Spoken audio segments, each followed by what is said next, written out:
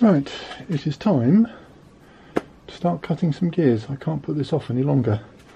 In fact, if I'm perfectly honest, it's time to retry cutting some gears.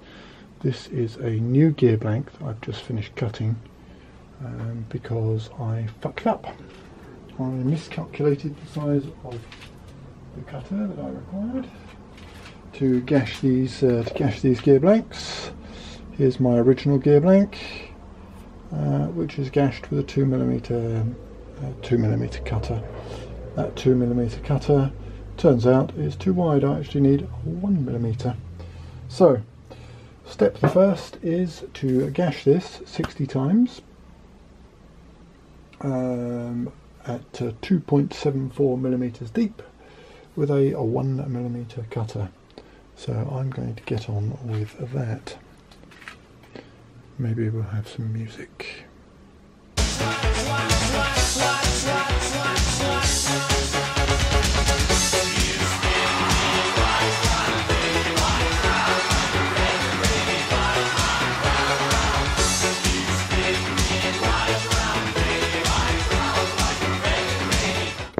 There we go, so we're about halfway through. Basically why I'm slitting this is that I don't have the correct gear cutter, and the local scrapyard is shut, so I'm not going to be able to go and find one either. So what we're going to do is we're slitting this with a 1mm carbide slitting saw, and then the rest is going to be done with a fly cutter, unless I can find somebody to lend me the correct cutter. This is it's less than optional, but that's where we're at. So that's all grooved, and we have a hand ground fly cutter bit set up, and we're now cutting the actual gear teeth, which you can see in there. These will not give a complete. Hang on, focus. These will not give the correct gear tooth form straight away. What you find is that at this end we're more or less the right size. This end we're too fat, and we need a wider groove. So we need to work on that afterwards, post processing basically. This way of cutting bevel gears involves at least 3 passes, and there's 4 in this case because I've had to put a grooving step in to take some of the load off the fly cutter.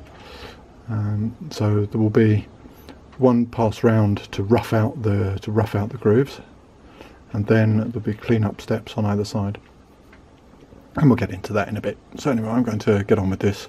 Fly cutting is not very exciting. I'm not even going to bother filming that. Come on, focus. Your fuck. Right, so there we go. 60 teeth cut. Now you'll notice that these are too wide. They won't mesh with a similar gear. So what we need to do is to move on to the next step. What the next step involves doing is offsetting this way by a certain amount, and then winding the gear back very slightly, like so, so that the cutter, which is just here, meets up with the small end, and then we make 60 cuts, and that will cut one side of the tooth, and it'll cut such that come on, focus. It will cut such that this side of this end of the tooth is the right size, near enough. And then we do exactly the same thing in the other direction. So we remove it back this way and revolve that way by the same amount off the centre line. And Robert is your mother's brother, as they say. And then what we're going to do is cut the 61 tooth gear, which is the same deal. Then I'm going to make up a jig to run them together, and I'm actually going to run them together with a bit of abrasive and just let them run against one another for a while and smooth themselves out. So let's get on with setting that up. Right, So we're set up here, we're still in place. What we're going to do is we're now going to move the gear blank by 0.12 of a millimetre towards me. I'm moving it away. Bugger. Well, never mind. Move it away from me by 0.12 of a millimetre. And if we try and move into the cutter, we find that we hit. I can't actually move. So what I need to do is to rotate the gear this way very slightly. So round in this direction very slightly to get it lined up with the cutter. So I'm going to try one hole and see what happens. And one hole we go in. So that's all well and good. I can now, because I cut this a little bit short, I can come up very, very slightly.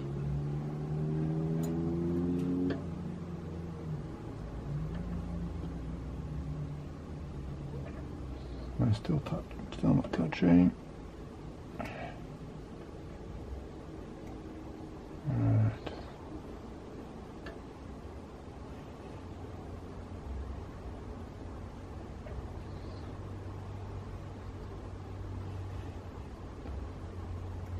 And we should now be at full depth. So lock off the Z-axis again and get ready to cut.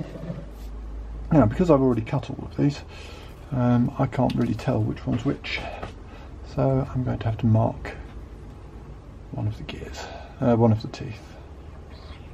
So I want to mark the first tooth that I'm going to cut. That one there.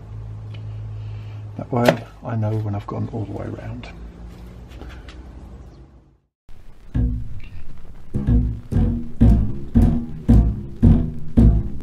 Turn the screw on the crank, turn the screw on the crank, turn the screw on the crank, turn the screw on the crank. Mary's trying to get me to paint the house. Turn the screw on the crank. Mary's trying to get me to paint the house. The neighbor's dog keeps me up all night. Turn the screw on the crank. Mary's trying to get me to paint the house. The neighbor's dog keeps me up all night. It's getting hard to pay the bills. Turn the screw on the crank.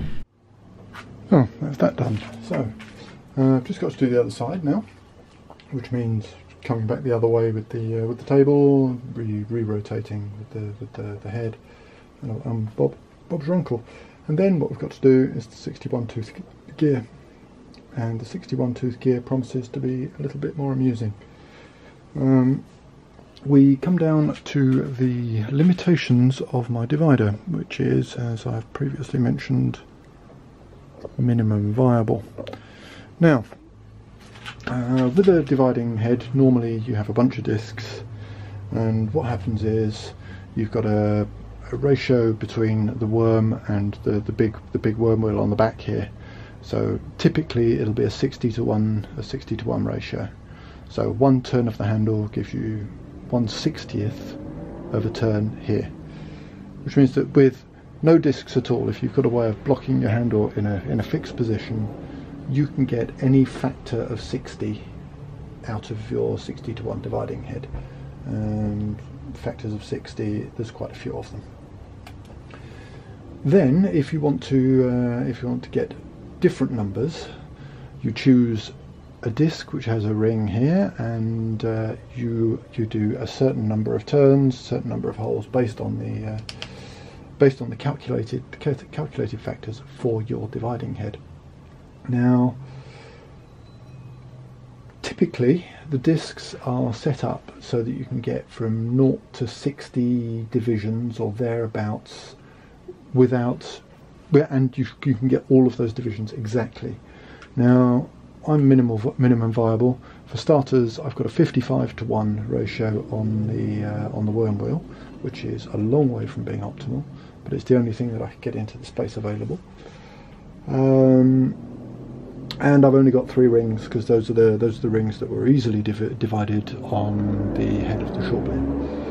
Now, to get 61, I can't get it exactly. 61 is a prime number, if I'm not mistaken. I believe it is. it's difficult to find something that's got factors with 61 and 55. So what we're going to do is approximate division. We can get very, very close. This is a 30 hole ring here.